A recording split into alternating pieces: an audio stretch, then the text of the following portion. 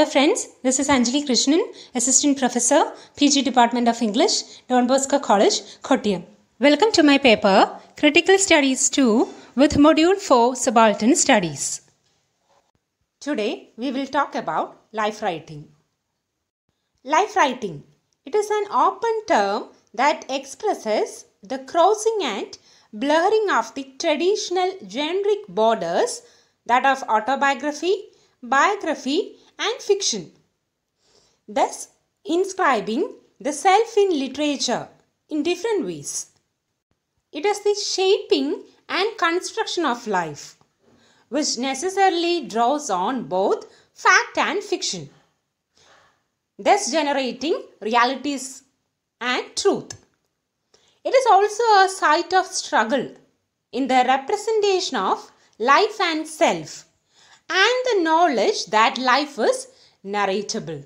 So, through life writing, we are narrating life, so many lives, representing life and self, fact and fiction, truth and realities. Coming to the term life writing suggests the many ways of or the different ways of writing about the subject.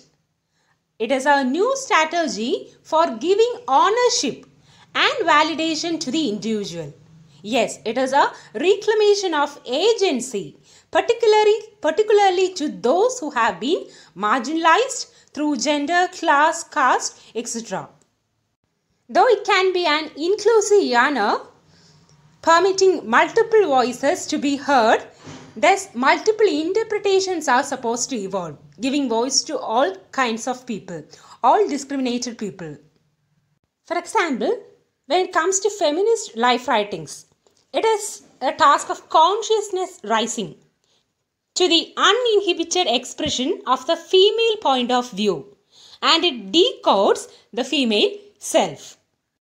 It is seen as ideologically appropriate to feminism, a way of telling women's story, of remaking female story, creating a new tradition and mode of interpretation. Thus, life writing can be a narrative of coming to power. Migration and diasporic identity are also central to growing books of second generation migrant life writing. For example, we have Her Father's Daughter by the Australian writer Alice Pung. It demonstrates how the relatively new body of minority life writing is extending our understanding of transnational memory and historicity within the white nation. So, why shift to life writings? The shift in the last 2 decades from autobiography and biographical studies to life writing or life writing studies was notably informed by feminist and post-colonial theory as well as the rise of cultural studies, where it gives critical attention to autobiographical subjects previously silenced, such as women, people of color, indigenous people and children.